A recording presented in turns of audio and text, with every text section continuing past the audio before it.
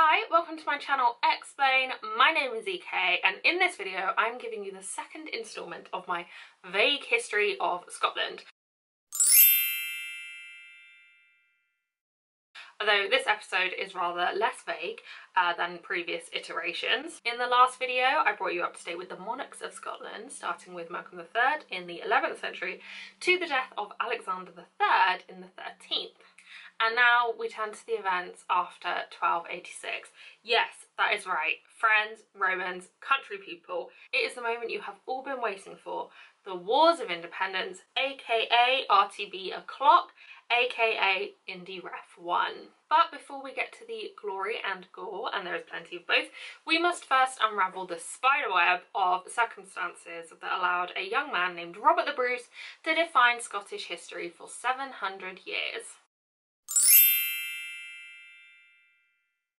It all began in 1286 with the death of Alexander III, who fell off his horse because it was too dark. Traditionally, Alexander's reputation is glowing, but voices of dissent are becoming louder, with claims that his kind of successes were mostly down to quote Richard Oram, lucky mediocrity, which A, savage, B, I reckon that the decades of conflict that took place after Alexander's death gave his reign kind of a sense of nostalgia that later historians fitted into this kind of wider story of the Wars of Independence, where Robert and his allies are kind of pitched as seeking to restore the glory days of Alexander as Scotland's monarch. Regardless of his personal abilities to rule, Alexander III had failed to provide the future of the royal dynasty. Alexander had 3 children with his first wife, Margaret of England. He had 2 sons and 1 daughter. All 3 of Alexander's children predeceased their father, and only the daughter, also named Margaret, had her own issue, and that issue was a daughter, also named Margaret, with the King of Norway. Scottish royals have a daughter and don't name her Margaret challenge. I'm just saying. Alexander III had made his nobles formally recognise Margaret the Maid of Norway as his heir prior to Alexander's death. A, EK film video where you don't have to add in loads of shit that you forgot to say, challenge. And B, what was B?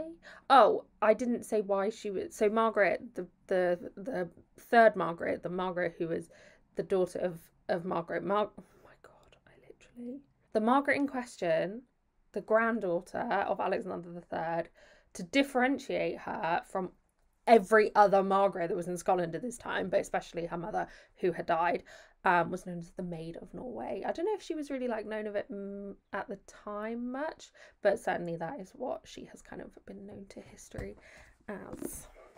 And when he died, this worked. Scotland acknowledged her as their kind of sovereign lady. This little queen remained in Norway for a time, partly because of her youth, but also because the bickering nobles couldn't settle how her reign was going to look. A set of 6 guardians were selected to form a sort of regency council, and the most pressing issue was who would Margaret marry. Whoever married Margaret had the chance to kind of rule Scotland as king in practice, if not in name. 2 treaties were signed in relation to this. The first, in 1289, saw the Scots, the King of Norway, and Edward I of England agreeing that any betrothals had to wait, writing that, quote, "The aforesaid Queen shall come to the kingdom of Scotland before the Feast of All Saints next to come, free and quit of all contract of marriage and espousal."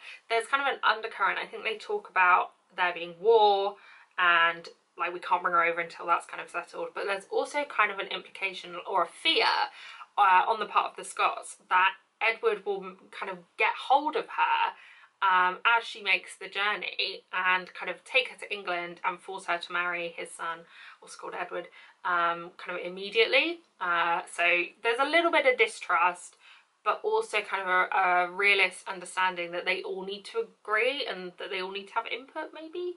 But who am I? Who to know? Who would I know? Edward I of England, who was the maid's great uncle, was absolutely insistent that his son and heir, also called Edward, would be her husband, thus amalgamating the 2 nations in, quote, peaceful union, and a second treaty signed in 1290 agreed to this. So, in 1290, the 7-year-old queen left her homeland to take her throne and promptly died on her journey without ever setting foot in mainland Scotland. Bummer. There's no way this could get any worse. It's worse. Scotland was in quite the quandary. There were 13 possible claimants to this now vacant throne, but the most important were John Balliol and Robert de Brew, 5th Lord of Annandale. He's not the one to get excited about, but he was the kind of patriarch of the de Brew lot at this point. Both, is it Balliol or Balliol? I'm going with Balliol and saying it with confidence. Both Balliol and de Brew were descended from David, the Earl of Huntingdon, who was the younger brother of Malcolm IV and William the Lion.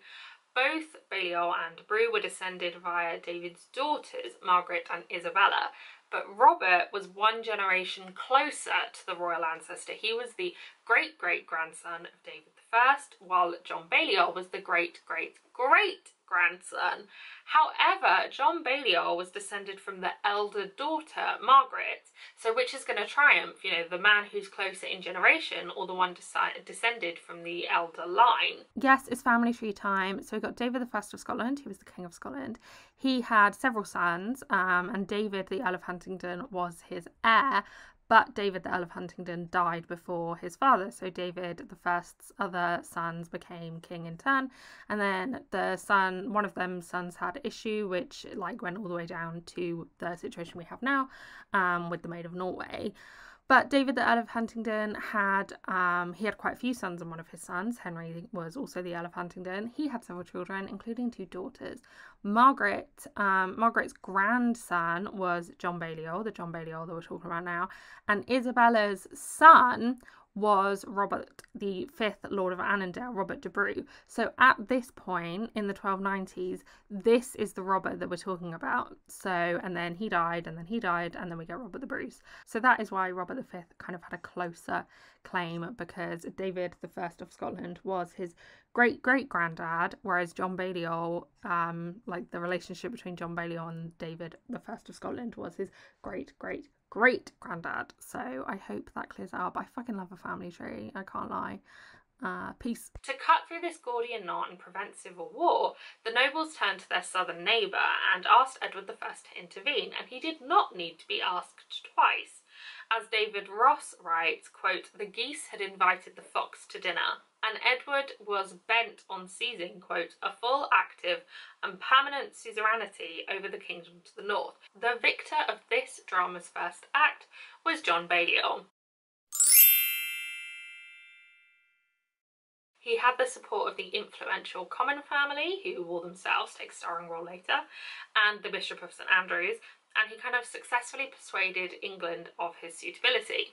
Balliol's kingship is often considered kind of simply a string of instances of him handing Scotland up to Edward I on a silver platter. His coronation in November of 1292, for example, was, to quote Ross, overseen by Edwardian officials rather than the traditional Scottish earls and churchmen. However, in the summer of 1294, when Balliol resisted orders to send men to fight in Edward's armies, conflict erupted and Edward burned the town of Berwick. But when the Scottish army fled the fight at Dunbar, John was ousted and, quote, stripped of his royal vestments. Edward of England had no intention of allowing another king to succeed John, and almost, quote, all the men of substance in Scotland swore fealty to Edward, signing documents that are collectively known as the Ragman Roll. And so it seemed that just a decade after Alexander III's death, the flame of Scottish independence had been snuffed out, leaving the realm in darkness. But not for long.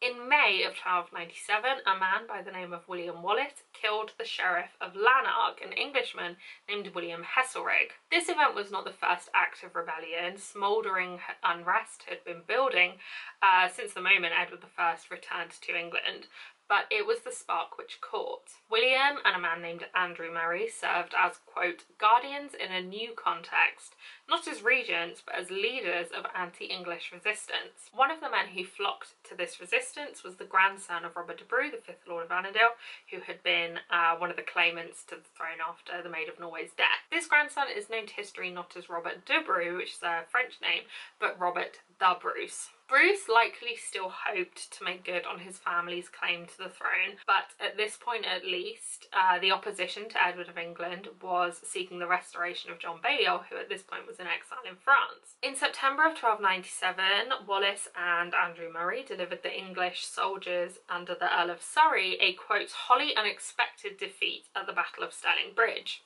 Prior to the battle, the Earl of Surrey had tried to negotiate with the rebels, but Wallace was having none of it, and according to the chronicler of Walter of Guisborough, replied thus: "Go back and tell your people that we have not come here for peace. We are ready rather to fight to avenge ourselves and to free our country. Let them come up to us as soon as they like, and they will find us prepared to prove..."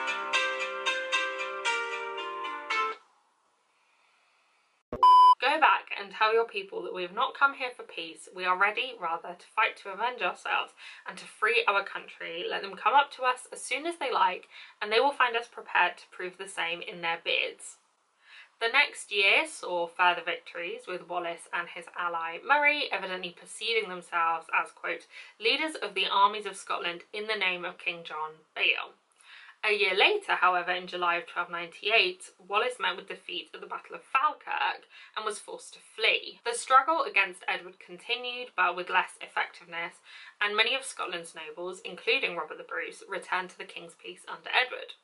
In 1304, Stirling Castle was taken by the English after a siege, and in 1305 Wallace was captured, brought to London and put on trial, where he, quote, denied the charge of treason since he had never sworn allegiance to Edward. He was found guilty and immediately sentenced to be hanged, drawn and quartered. His biographer states, quote, he was to be drawn on a hurdle to the gallows at Smithfield, hanged, his heart and bowels taken out and burnt, his body quartered.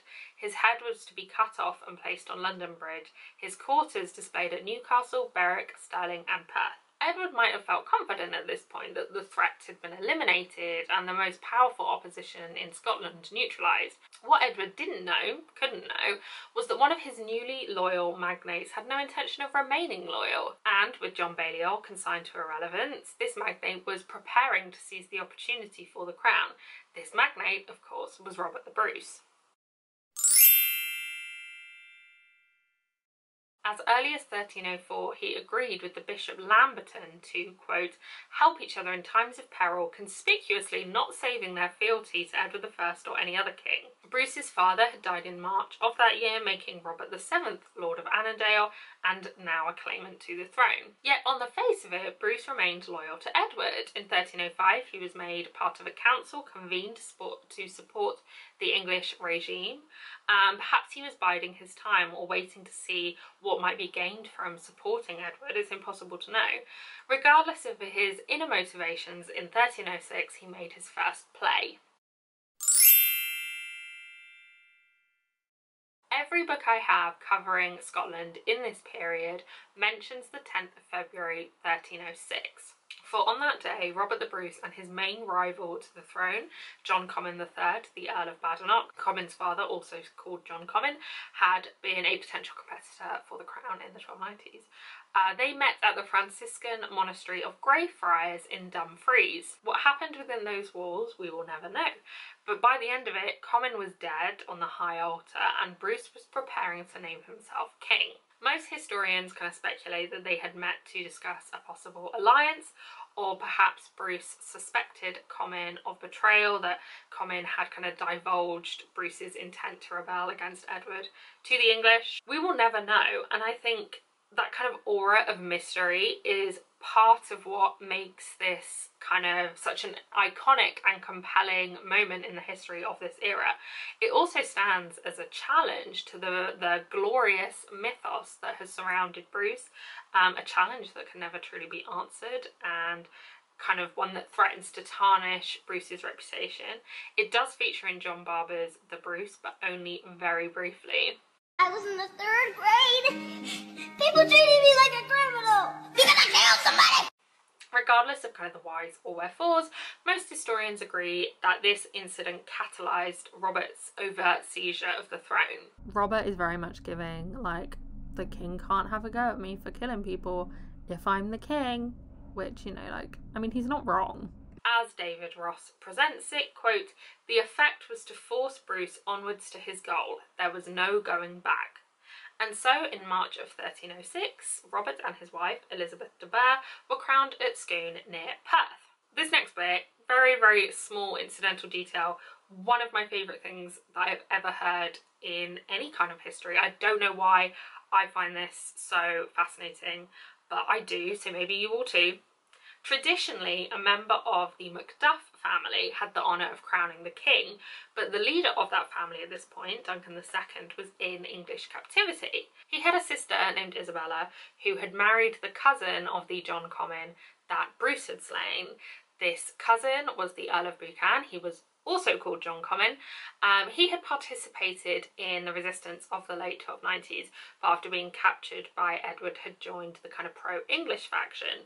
Isabella, however, did not, and in defiance of her husband's allegiance, she took on the duty of Clan Macduff and arrived to crown Bruce as Robert I. Unfortunately, she was a couple of days late and missed the coronation, so they simply did it again because it wouldn't be seen as kind of proper without somebody from the Macduff family having participated. I just adore that. I love that she rebelled against her husband. I love that she kind of took on this duty. She was like, no, Brother Duncan, you're in English captivity. Sorry about that. I will go and do it though. Don't worry, I've got it. And I love that clearly this role was seen as so important that they had the coronation again. According to the historian Andrew Lang, Robert's queen, Elizabeth, was said to have lamented, quote, "Alas, we are but king and queen of the May," indicating kind of a very pessimistic assessment of her husband's chances against Edward. And the first years of Robert's reign certainly had great swathes of defeat. He kind of came out the gate running. He was travelling far and wide to demand the allegiance of his countrymen, but in June of 1306 he was defeated at the Battle of Methven by English forces under the Earl of Pembroke. Bruce fled and was forced into hiding. His wife Elizabeth, his daughter Marjorie, who was his daughter from his first marriage, his two sisters Christina and Mary, and the aforementioned Isabella Macduff were all captured. At some point Elizabeth wrote to the English king informing him of the poor conditions in which she'd been kept, and her captivity eventually improved. She was pretty lucky in this respect. Mary and Isabella were confined for several years in cages. There is an excellent tale about Robert during these years as a fugitive in the Hebrides, and like all excellent tales, it's probably not true. It tells of him watching a spider trying to spin its web again and again, always failing but always trying. And this sight apparently fortified his resolve and jump-started the next era of the Wars of Independence. From this period onwards, Bruce adopted a very different tactic that we would probably call guerrilla warfare, but was more commonly known to contemporaries just as like secret warfare. Bruce was not without support. He had a lot of the bishops on his side and various barons, but he had neither the men nor the resources to kind of push the English and Edward's Scottish allies from Scotland in one fell swoop. So he organised and fought from the shadows in a campaign of, to quote Ross, attrition and burnings of sudden appearances and swift disappearances. Another historian and biographer of Robert named Barrow describes Robert's campaigns, quote, dependence on infantry, scorched earth, guerrilla raids and sorties, and the systematic demolition of castles and fortifications. The English, in his view, must be so harassed and exhausted that they would come to feel that Scotland was not worth the effort and expense of conquest. It did not take long for England to feel the burn. At some point between November of 1306 and March of 1307, Edward I declared through his representatives in Scotland that, quote, all rebels in the war previous to the Battle of Methven or in the battle or after, and who surrender, shall be sent to such prisons as the king orders, and not released until the king's pleasure is taken. Those of Robert de Bruce's party, or who advised in any way the rising against the king, by preaching to the people, are to be arrested, with the clerks or laymen, and imprisoned. By 1309, Bruce had won several prominent nobles to his cause. He had convened a parliament at St Andrews and had kind of somewhat restored diplomatic ties with France. He set about securing various regions, and not always through kind of an inspiring patriotism. He enforced a sort of protection racket at times, where those kind of remaining faithful to Edward, either sincerely or just through pragmatism, were forced to kind of pay for immunity from Bruce's attacks. England held some of the most significant fortresses and towns in Scotland, including Edinburgh and Stirling, as well as Perth, Jedburgh, Roxburgh and Berwick. Some were besieged by Robert's forces, but he lacked the resources to kind of apply that strategy wholesale. So he took to grappling hooks fixed to ladders made of rope. In 1312, the town of Perth fell, quote, almost without a fight, after Bruce himself led a group of soldiers to wade through the moat and scale the town's walls. In February of 1314, James Douglas took Roxburgh Castle, attacking in the dead of night by, quote, crawling on their hands and knees. And in March of 1314, Robert's nephew, Thomas Randolph, took Edinburgh. The story goes, one of my favourite stories in this little snippet of history, was that Randolph had a secret weapon, a young man named William Francis, who had grown up in the castle as the son of a steward. If you've visited Edinburgh and seen the castle, its strength is immediately obvious because it sits on a kind of upthrust of volcanic rock. The only approach is from the east, as the north, west and south are pretty much almost sheer drops. But Francis knew how to scale these rock faces. Why? Because he had made the journey several times when sneaking out to meet his sweetheart in the town below. Some of Randolph's men were sent to launch an attack on the eastern approach to divert attention away from Francis and his fellow climbers, who then threw down rope ladders for the remaining soldiers to climb up and overpower the soldiers inside. Excuse me, what the actual fuck are you doing in my house? The castle did not have long to appreciate its change of regime. As had been the case with the castles of Roxburgh, Douglas, Inverness and Aberdeen, Robert's men burned it to prevent it returning to the hands of the English, as they had not the strength to keep and defend it. Robert was in a fair position by the spring of 1314, and these guerrilla tactics were serving him well. He likely had no intention of kind of facing the English army in the field, or at least not at this point. But events out with his control were about to force his hand.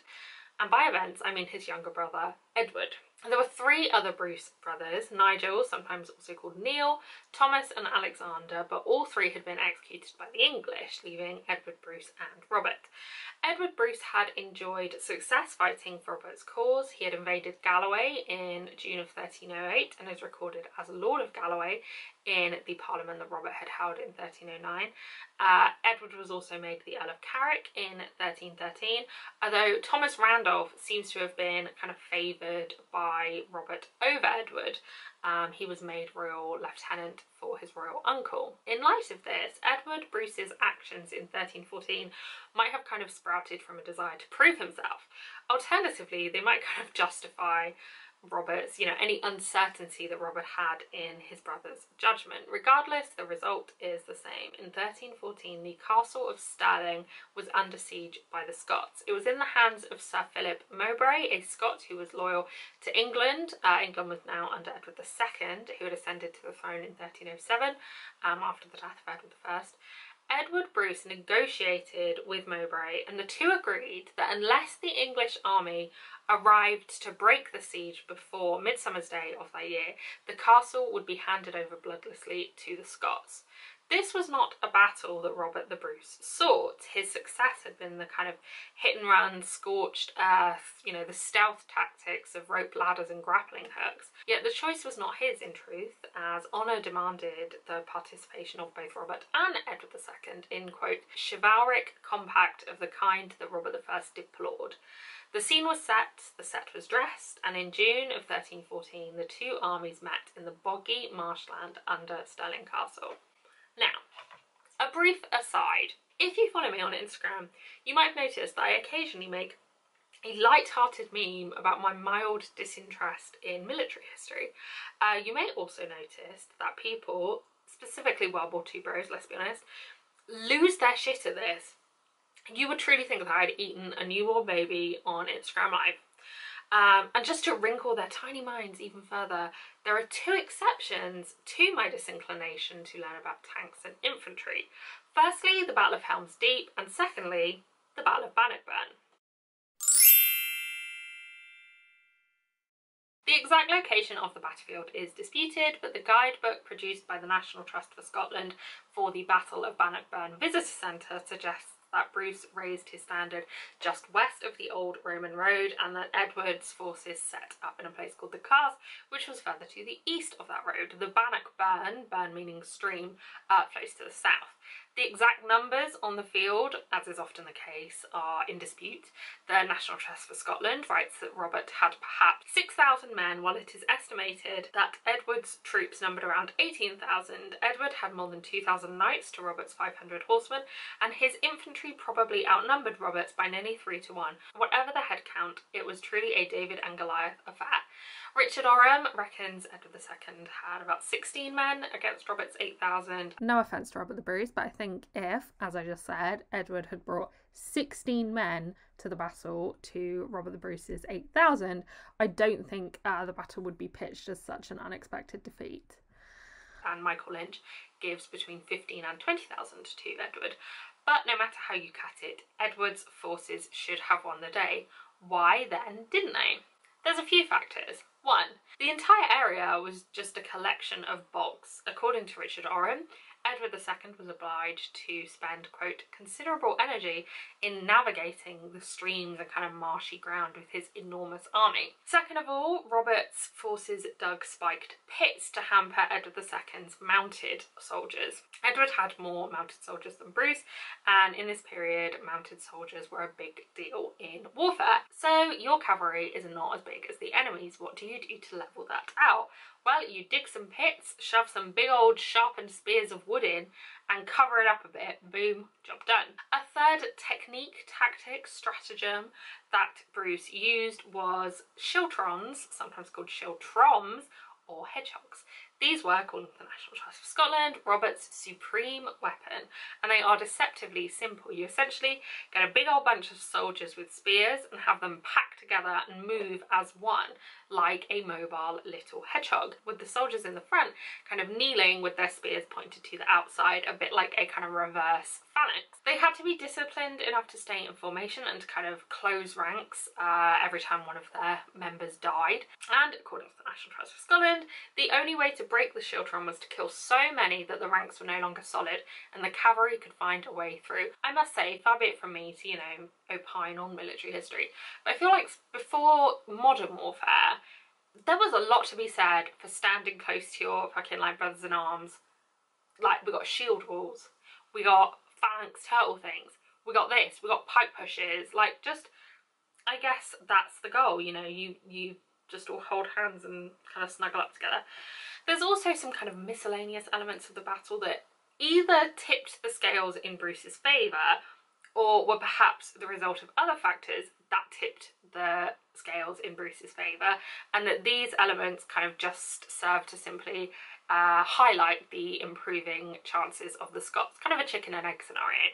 At some point on the first day of the fighting, the 23rd, an English knight named Henry de Bohun saw Bruce inspecting some of his troops on horseback. Seeking to end the battle before it had really begun, Bohun took up his lance and charged towards Bruce, who was armed only with an axe. Now, no matter how effusive the descriptions of this incident are, no matter how romanticised or embellished, there is no denying that it is badass.